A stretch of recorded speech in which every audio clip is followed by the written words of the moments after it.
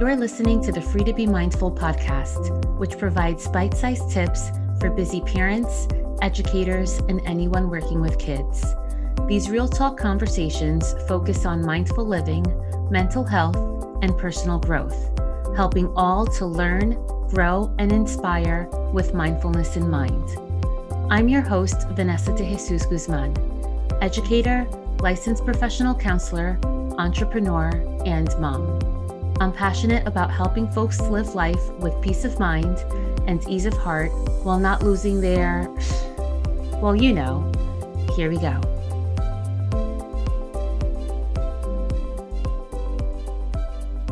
Have you ever tried to practice meditation but have no idea if it's working or even if you're doing it right? Wouldn't it be awesome if there was something to let you know when you're in the zone, to let you know to do more of that?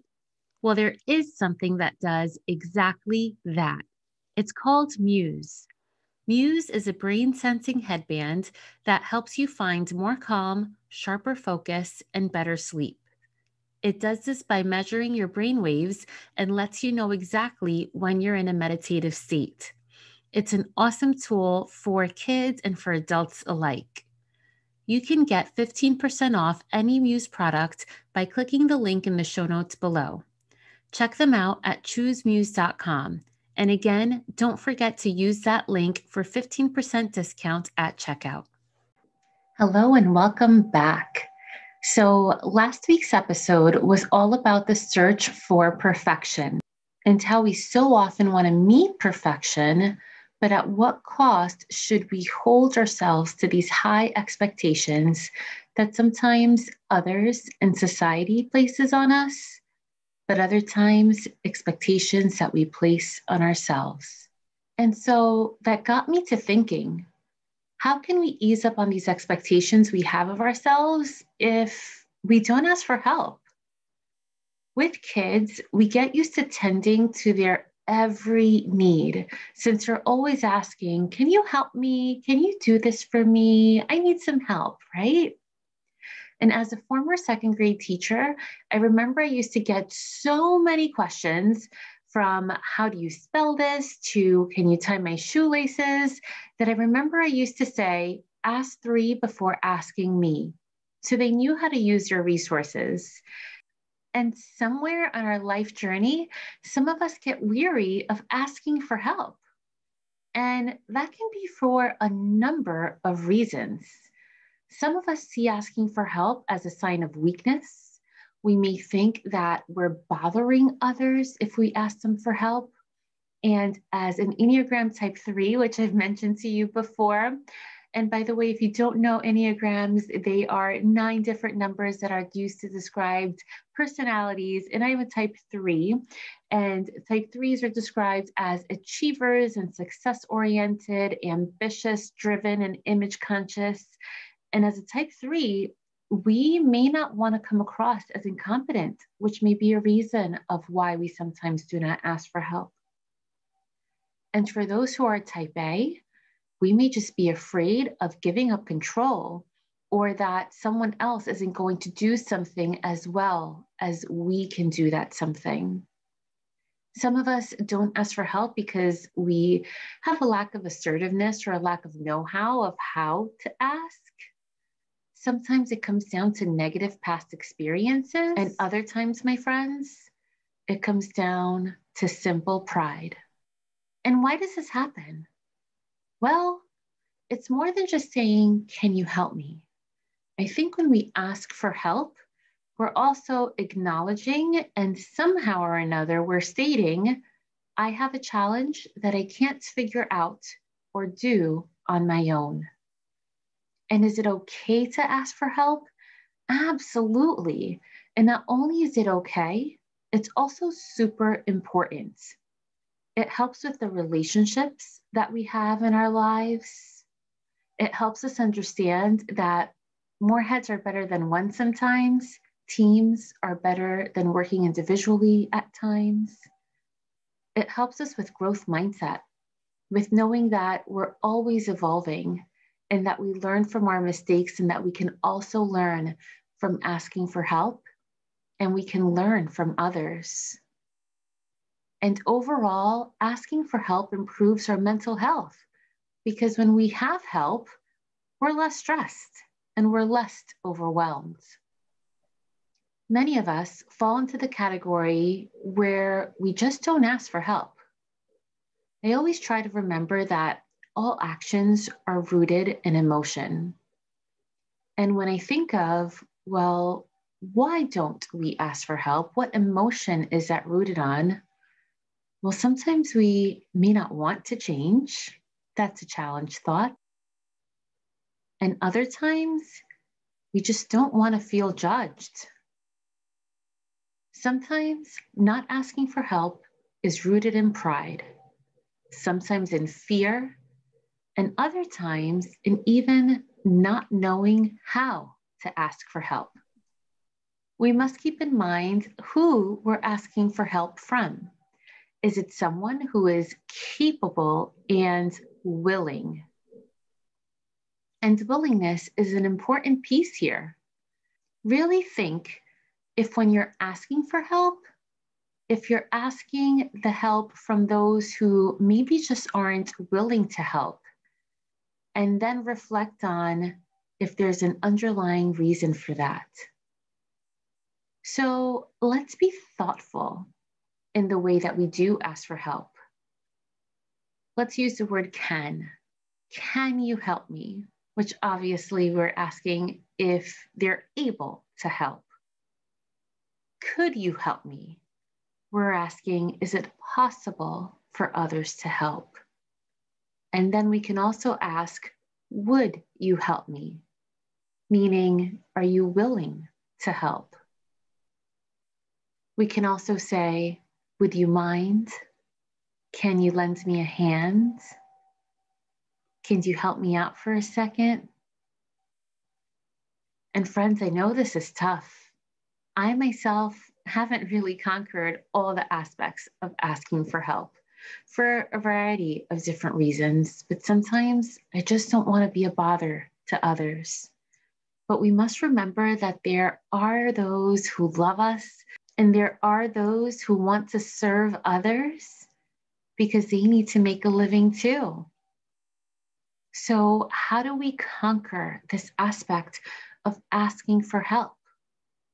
Here are a few steps that can help. First, reflect and write down what exactly is it that you need help with. We want to make sure that we really specify it so that when we are asking, we are able to answer specific questions and we can tell them exactly what we need help on. We must also remember to trust others. So think of someone you know who will give you really good help and just ask. You may get more than you ask for in a good way. We must also learn how to speak up and how to be assertive. And yes, it can sometimes be a challenge depending on your personality, but take a deep breath and go for it. And of course, most important, we must remember to be gracious afterwards for the help that we received. The distinguished author and therapist Brené Brown has been quoted to say, if you cannot ask for help without self-judgment, you cannot offer help without judging others. And really reflect on that for a moment. We must let go of the aspect of judging our own selves in order to ask for help. And understand that if someone is asking us for help, to also let that judgment go. Let's let go of the aspect of judgment and offer others and offer ourselves kindness. For that is an aspect of mindfulness and mindful living too.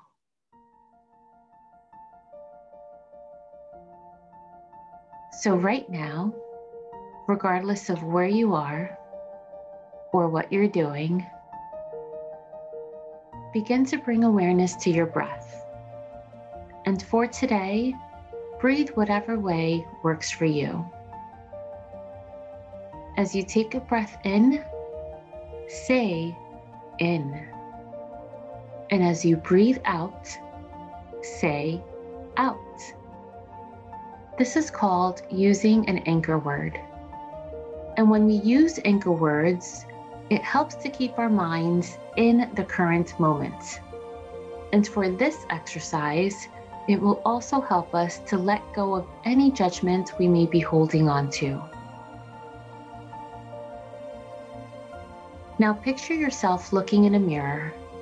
And if you can actually look in the mirror right at this moment, that would be great.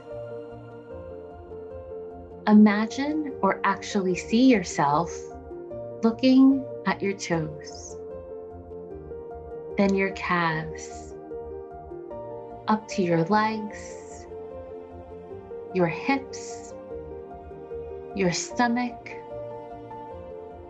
chest,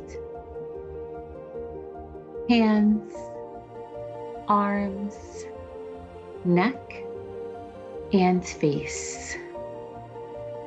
Take all of you in without judgment. As you look at yourself in this mirror, or imagine yourself looking in a mirror, say to yourself, I am capable. I am strong. I know I can. And go as far as filling in the blank. I know I can be a good person. I know I am a good person. I know I can be a good parent. I know I am a good parent. I know I can be a good professional. I know I am a good professional.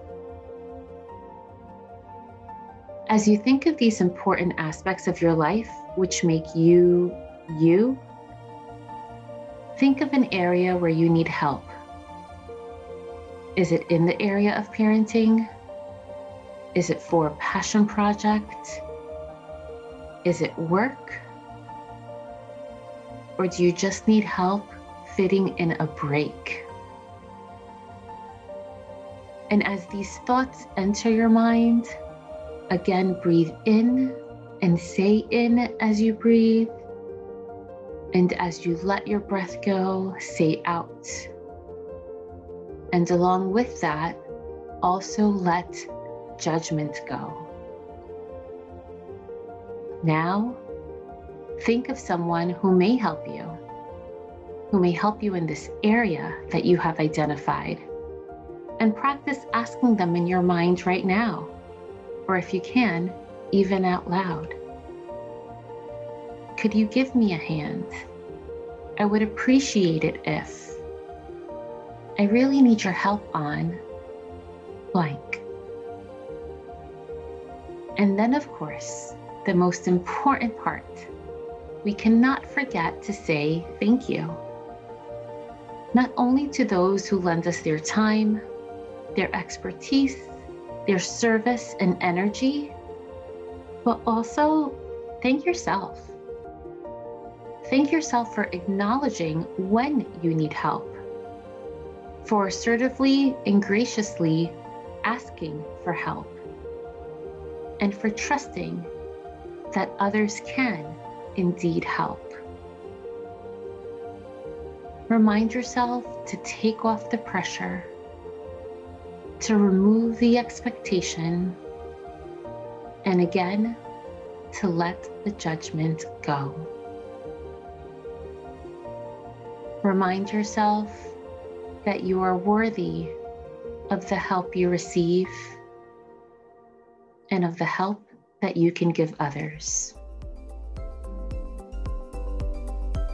I hope you enjoyed this week's show.